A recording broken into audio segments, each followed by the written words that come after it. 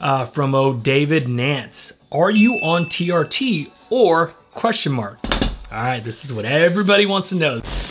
Yo, what's up everybody? Welcome back to another vlog. I hope you guys had an awesome Super Bowl weekend. I definitely did, because as you know, I am a Cowboys fan and I hate the 49ers.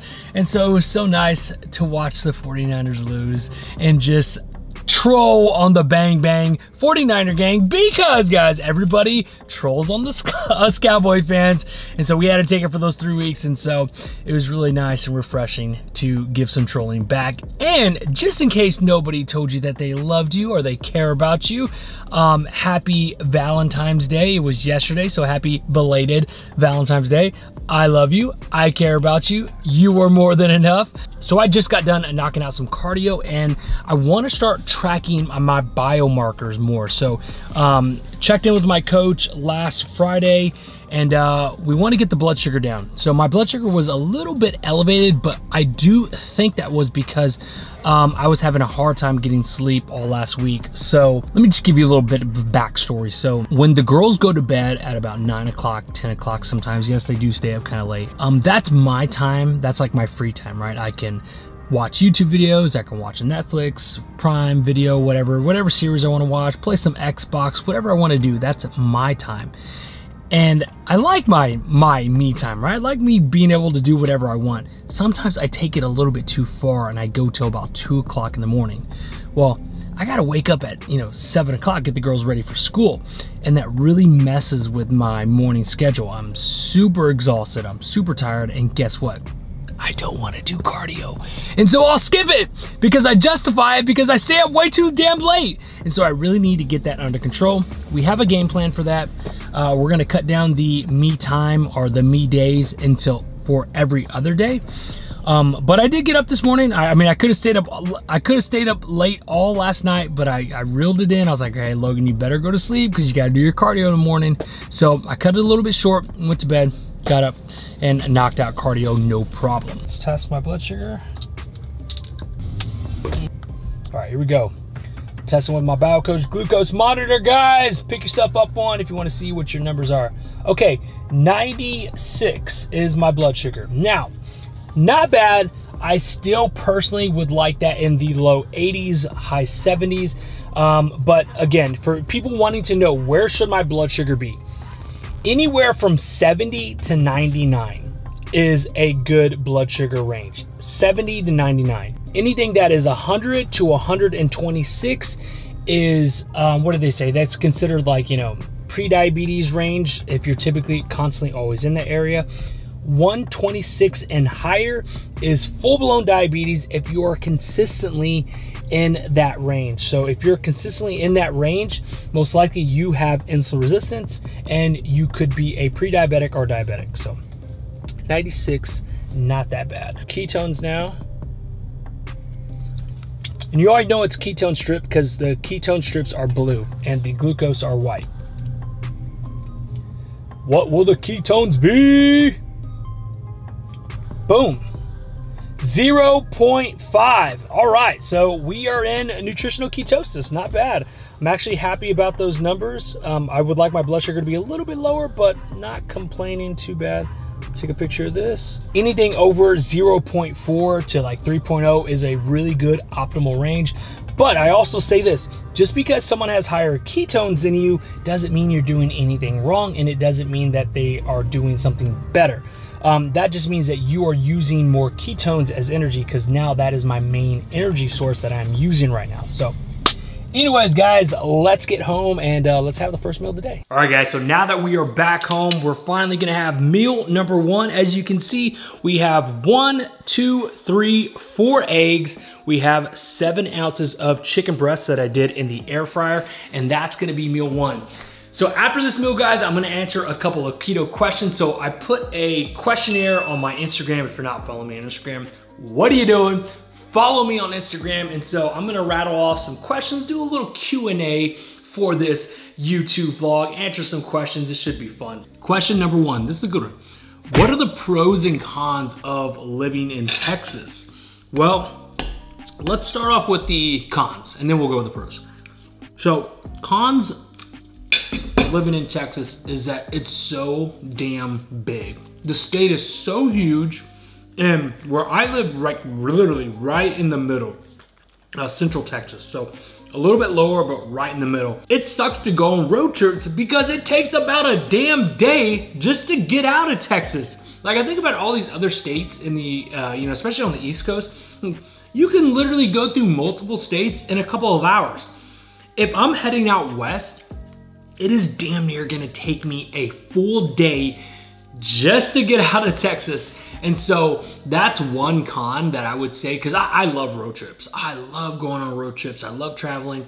And me and my girls always want to go on road trips. And, they ask me, hey, where should we go? I'm like, well, I would love to go out west, or I'd love to go up north, but it's going to take like a full day just to get out. So that's one con.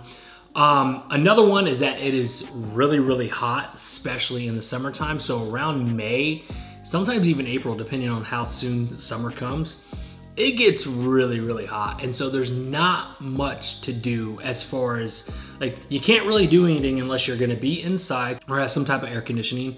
You're gonna be near a body of water, like go to the lake, go to the river, go to the pool.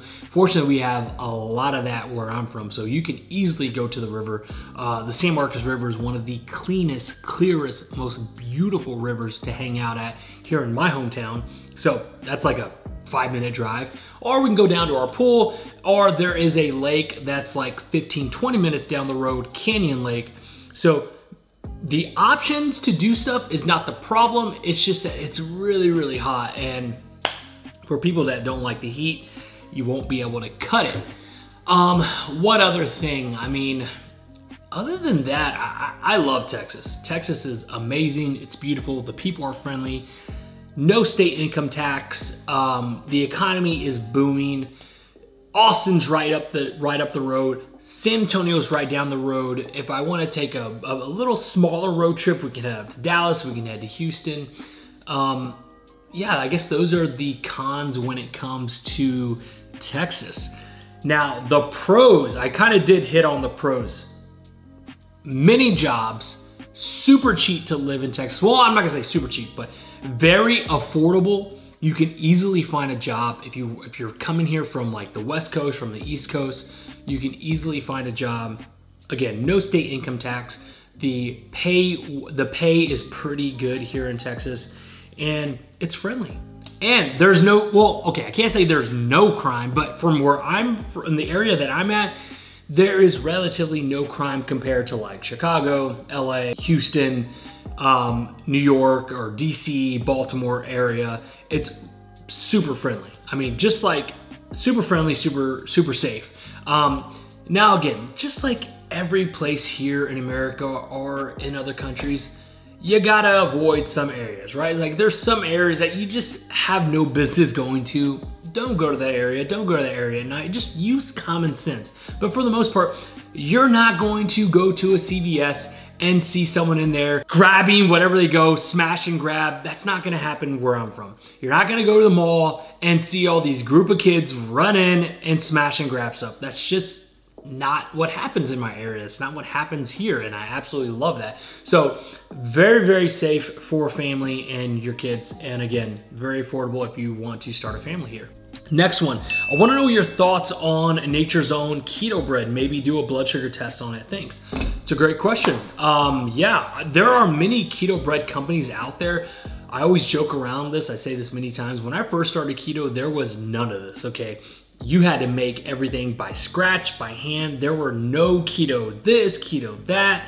Now, fast forward to 2024, there is keto everything. So I know that's one thing that a lot of people miss when they start the ketogenic diet is they miss their bread. I get it, especially if that was something that was your staple when you first started. I can get how you can miss that. Or just having like a sandwich, like, right? Like throwing in some turkey, some ham, some bacon, some avocado, some mayo. But you don't want to wrap it up in lettuce, you want some bread. There are definitely some keto-friendly bread options. I don't think I've ever tested this one, but I have tested Fox Hill Kitchens, which she's like a local small business owner. I would highly recommend you guys go check her out. She's gone to many KetoCons before. I remember her in the very beginning. She's a really nice lady. Fox Hill Kitchens. And then the Sola. The Sola bread, I wanna say I tested that and I believe it did pass. It's been a while. Now they're definitely like a bigger company. They don't use the best ingredients, but it's like, hey, you gotta pick and choose your battles, right? So a Sola bread, I believe, is actually another good one. But I will do a keto blood test on this Nature's Own keto bread. What's the easiest way to bounce back in ketosis after a cheat meal? It's the day after Valentine's, guys. I'm sure you and your wife or your girlfriend or fiance or whatever probably went to dinner last night, probably ordered a pizza. I saw, you know, all the heart-shaped pizzas that everybody was ordering, and I get it. You gotta live a little bit. I'm a big believer in you gotta live. It's all about living in the moments, not the macros. So what's the best way to bounce back? I would say best way, now this is, I'm not gonna say this is extreme and not everybody has to do this. I would say if you don't wanna do this route, just get back to what you were doing before. No need to go extreme. But if you are trying to get in ketosis quick, you really wanna bounce back, I would say do probably intermittent fasting. So you just had your cheat meal the night before. I would say don't have a meal until 2, 3 o'clock the following day. I would incorporate some fasted cardio when you wake up the next day. 30 minutes on the Stairmaster, 30 minutes on the treadmill incline. Keeping your heart rate around 120 to 140. Do that for about 30 minutes. I would make sure you're tracking your steps. Aim for 10 to 15,000 steps a day. Yes, that is crazy, right? The next day, following day. Making sure you go super, super low carb, like almost no carb, because you had your carbs before. And incorporate some type of resistance training. I guarantee if you can do those things, you will most likely be in ketosis, depending on what you ate the night before. You will probably be in ketosis that night. Yes, it can happen that fast, especially if you've been doing keto as long as I have. Now, if it's something that you just started, it might take you a day, might take you a day or two, but it's all about how fast can you burn through those glycogen storages. If you're doing 10,000 steps, a resistance training workout, fasted cardio, super strict keto, it won't take you long. You should get in ketosis pretty quick. And the best way to find out if you're in ketosis or not is to test with your BioCoach blood glucose monitor. Of course, I'm going to recommend BioCoach because that is my company. Anytime you guys support BioCoach, support my brand, it directly affects my family. You support my family, you support my girls. So of course I'm going to recommend BioCoach. Don't go with anybody else. Stick with us, guys, because that's my company. So yeah, get yourself a BioCoach. Check your ketones, check your blood sugar, and find out where you're at. And that's a good way to figure out if you're on the right track or if it's something that you're doing that may be slowing down your progress, slowing down your way to get in ketosis, because maybe you're having Nature's Own keto bread. And let's say I tested it and it fails, but you've been having it and you can't figure out why you're in ketosis, why you can't get in ketosis. Probably why, it's because of the bread. All right, so let's continue this questionnaire. Next question, the fasted cardio story that you posted this morning, how long was it? And how long do you recommend? So fasted cardio, guys. So I recommend everybody do at least 30 minutes every single morning. It is not a long time, guys. You can easily find a podcast, a YouTube video. You probably have a Netflix show, something that you can watch, entertain you for 30 minutes. It's really not that long. And again, the fasted cardio, number one, and most importantly, it's healthy for you, okay? It's healthy for your heart. It's healthy for your stamina. It's just healthy for overall body. And yes, it does help you lose body fat. It does help in the weight loss process, which is what I'm currently doing right now. But regardless, even when I was on my bulking stage, even my coach right now, who is currently bulking, does cardio every single day. I've obviously been coaching with Ross for a very long time, and this is typically what he always does. He starts my cardio sessions off pretty light with 30 minutes a day, and then he'll add more in post-workout, he'll add more in first thing in the morning. So I know it's only gonna go up. So that being said, my recommendation is 30 minutes every single day, preferably first thing in the morning while you're fasted. All right, next one's a fun one. What's my go-to song when I go to the gym? Okay, so I'm gonna go ahead and leave a link. I'll have a link in the description below for my Spotify playlist. Guys, I used to be a rocker, metal when I'd go to the gym, but I just kind of just fell into rap. I don't know. I just love rap music. I don't know what it is. So on my Spotify, there's like a list that you can play, like my hits or whatever, my playlist. And so it changes all the time. So that's what I love about it. I don't have to shuffle it up. Spotify automatically does its own shuffling and it picks like a list of 30 songs that it knows that I like and knows that I listen to all the time. So I always go to my playlist from Spotify, and I'll leave that link in the description below. But also, it really depends on what's going on in life. Obviously, that's the beauty with music. It's all about emotion. It's all about what you're going through. You know, people always ask me like, yo, Logan, what's your favorite album? What's your favorite Drake album? This and that. And I'll give them my reasons, but a lot of it has to do with what I'm going through at that time in my life, right? And so that's the beauty with music. So if I'm going through, I don't know, let's just say like a sad, depressing, or I don't know, or maybe I'm feeling like, I feel like going emo back in my high school days, and I'm gonna go to like 2005 punk rock, right? Or maybe I am pissed off and I'm angry. I'm gonna go to my like 6th grade, 7th grade, definitely hardcore metal phase of my life and listen to Slipknot and Metallica and Mudvayne. Or maybe I'm just like, you know what, I just want to just hit the new Drake, the new Kanye, whatever, my rap phase. It really all depends, but really it's going to be my Spotify playlist, and I'll have the link in the description below. Also, go ahead and check it out, do a workout with it, and let me know what you think. All right, so here we go. We're back for another leg day workout. For those of you who have been paying attention to what's going on, I am finally getting back to my leg day workouts, guys. It's been something that I struggled with through the months of November, December, and January. I pretty much took those 3 months off because I had severe nerve damage, and we think I have 2 more herniated discs. Now, I couldn't get that confirmed because I was going back and forth with my doctor for getting an MRI scan. And then once I found out how long I had to be in that damn tunnel, that damn coffin, which was like 45 minutes, I was like, yeah, no, I don't think I can do this because I'm super claustrophobic. But moral of the story is I'm finally getting back to my leg day workouts, and I do go light, just high volume, just trying to, you know, just get a good workout in, get a good pump in, not really going heavy like I used to. For those of you who probably remember, Isaiah and I would go super heavy, you know, pretty much always trying to max out, which was really stupid. Don't do that.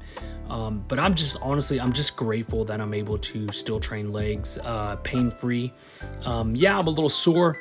Yeah, it does kind of bother me that I can't go heavy anymore, and my legs are definitely shrinking. I can see that, especially when old pictures come up, but it's okay. Look, I'm happy. I feel good. I can train. And that's, you know, that's the most important thing. So you can, maybe in this video you can see it. So if you see my left leg, you see how that looks normal, but my right leg, it's very hard to contract. I don't know if you guys can see that. It looks, the right leg looks smaller. But anyways, guys, this is the leg day workout, and yeah, this is what I did. Okay, back from our workout. This is our post-workout meal right here. This is 85-15 ground beef, actually ground turkey, with, I don't know, about like 2 scoops of green beans with a lot of salt. And this is gonna be my post-workout meal, guys. Gonna answer a couple more questions. I'm here in my computer room, as you can see.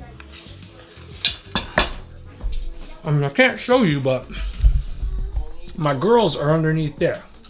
This is my little screen that I take pictures on Fridays for my coach to update them. And they somehow have made it their clubhouse. As you can see, their little hands. Girls, put your hands on the little thing. Let's see. There's one hand right there. Okay, guys. So they're under there. They're hanging out with Daddy. Post-workout meal going in. Let's answer a few more questions. All right, so here we go. Volume or HIIT for weightlifting?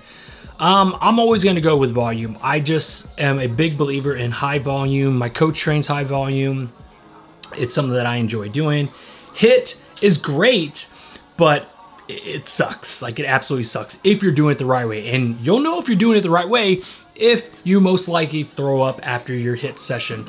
It's great to incorporate into your overall arsenal, but overall, I'm always gonna be volume. Next question from Mike. How are you feeling, man? Thank you for asking.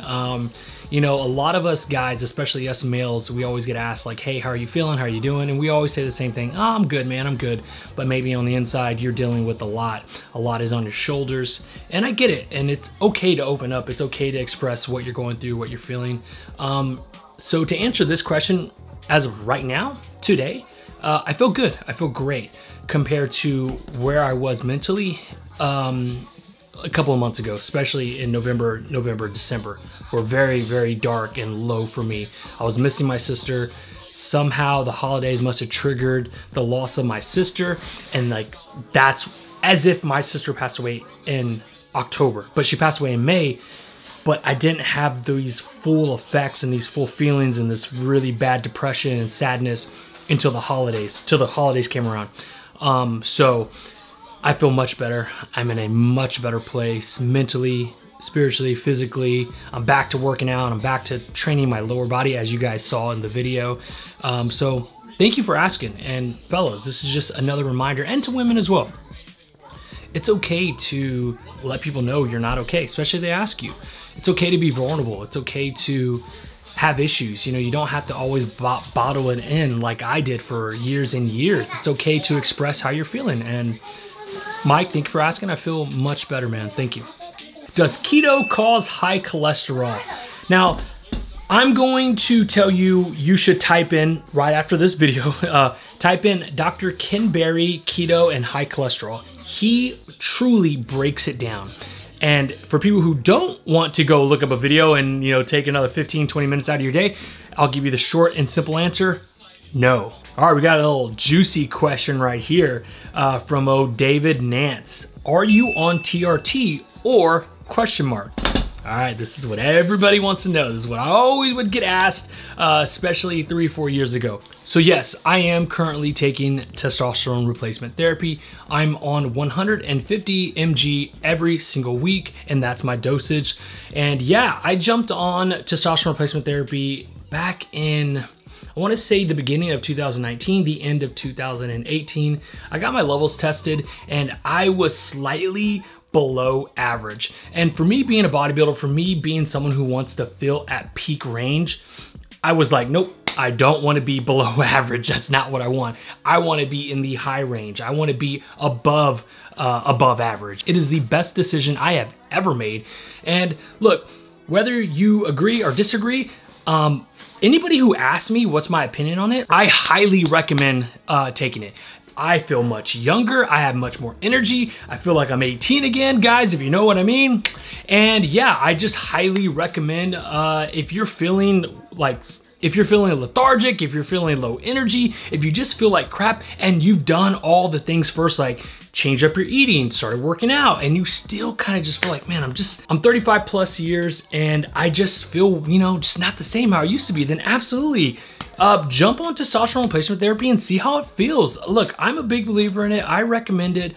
It's did wonders for me. So speaking on my personal experience, it's the best decision I've ever made. And now, because back then when I started, there wasn't peptides. So if you're someone who's like, look, I really don't want to do testosterone replacement therapy, I would like to maybe start off with peptides. Start off there. It's a much smaller needle. It's like an insulin pen. It's like you don't even feel it. It's almost a little, it's like one step above taking your blood glucose or your ketone readings, right? And that is something that has worked wonders for a lot of people. I've taken a couple of peptides for like pre-workout weight loss, but you know, there are a lot of people who believe in them, and I believe in them as well. But look, testosterone replacement therapy is perfect for me. That is all that I am on. I am taking nothing else. Now, when I was competing for a show, obviously, guys, I was taking a bodybuilding cycle, which is a bunch of other things, but that's for like a short 10 to 8 week period. That's not something that I would do every single day or all year round. So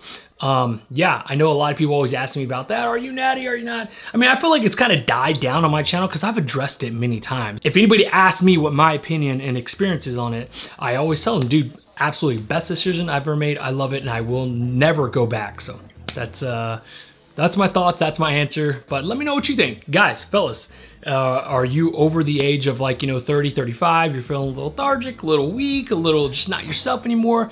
Let me know if you have been thinking about it, and if you have any questions you wanna ask me, let me know.